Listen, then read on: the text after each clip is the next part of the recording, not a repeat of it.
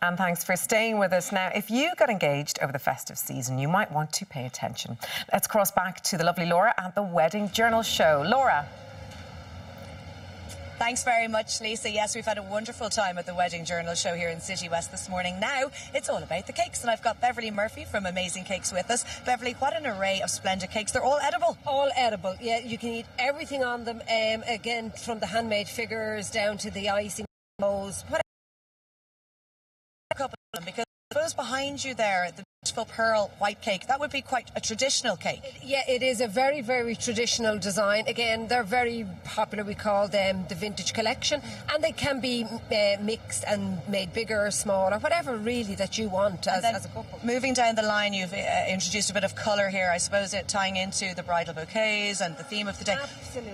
And again, you have the cake toppers on that. A lot of people are bringing the likes of their pets, their dogs, their children into the wedding cake now. So again, it's just a little bit of something that is very personalised to the couple, and again, it adds the wow factor for the day. It really does, and as does this one. So this is the themed wedding cake, a Game of Thrones wedding cake. Game of Thrones, and again, I mean, so you have the likes of that. You can do Star Wars, whatever you are into, and a lot of people really theme their weddings around now.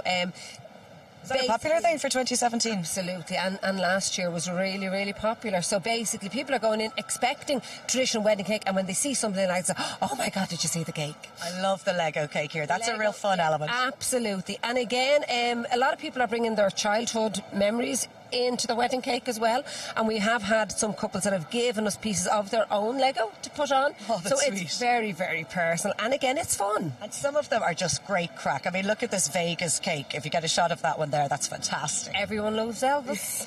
They really and do. Elvis and the showgirl, sure, where would you be going, you know? And again, it's a bit of fun. You have your destinations of the wedding, and again, it's getting away from the traditional element of, you know, and again, you can have whatever you want on the inside of all of these cakes. So the cake is really becoming a centrepiece, not just something that you eat at the modern wedding. It's something that is a wow factor. It is more of a centrepiece now. It's a statement piece, and again, some people tie things in. Again, you know, if you're kind of going to go with a Vegas team, you might theme all the table names around, you know, places in Vegas, the Stratosphere, whatever it is, you know. And how long do wedding cakes last? Because I hear about sometimes that, you know, they're eaten at christenings a year later. Well, again, like everything else, if you freeze it, it'll keep, you know. But the likes of chocolate biscuit lasts for about 4 weeks. Your softer layers, about a week and a half. Well, actually, speaking of flavours, we're going to get onto what's inside the cakes now, and you have some fabulous samples here. This is my favourite part of the morning so far, I have to say. Again, this is 11 flavours that we do in the shop. So here you have your lemon cake, which is nice and zesty. Your chocolate biscuit, there's red velvet. Going way too fast. Sorry. Let's have a taste. Have a taste. So this is lemon cake. That is the lemon cake. And is this a popular It's really taste? popular. Really? It's lovely and zesty, and it's very fresh. Very fresh. Will sponge freeze? Yes. Oh, absolutely. Yeah, it'll freeze. So chocolate biscuit cake, I would have said, would have been definitely a winner for wedding cakes. It is, and again, we use a Belgian chocolate, which is really, really good. Then you have the likes of your red velvet, which is very wow, and it's like Sex and the City, and you know, it's very New York. It's very rich looking, very decadent. Yeah, it's really, really beautiful when it's cut. Then you have your chocolate fudge cake. The old favourite then is your fruit cake, which is here. A lot of people still will go for a little small layer to appease mammy and granny, about 6-7 people. So normally we would stick it up towards the top, unless, like, there are a lot of fruit lovers out there. They would still have the big base in fruit. So that's easy to manage then, creating a cake with different layers, different flavours. Absolutely. I always advise go with a different layer up towards your cake. Wow your guests and what you have, and also give them choice. And so, in terms of choice, you also mentioned earlier on that you actually sometimes do cakes that are split, half and half. We do a huge array of cakes that are split, and again, it appeases both bride and groom, because the bride inevitably wants traditional and the man wants mad.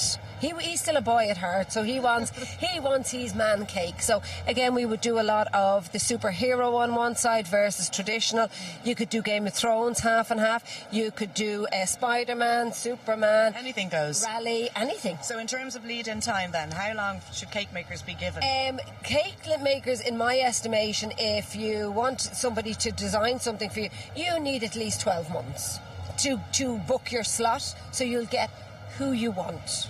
You know, if you come to me 6 months in advance, if I can fit you in, I can fit you in, and if I can't, I can. Because we would get bookings like way in advance, especially at the Wedding Journal Show today. Now, we will get a huge amount of couples that will come here today to book.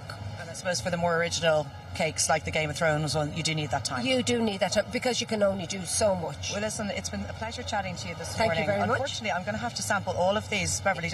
Well, you do, and that's a toffee caramel divine. Toffee caramel? Yeah. I'll save some for the guys back in the studio. Thank you No very problem. much. Thank you We've so had a wonderful time here at the Wedding Journal Show this morning, and if you fancy coming along, doors are open today and tomorrow from 12 to 6, and you can pay in at the door. But for now, it's back to Lisa. Save you a slice. Promise.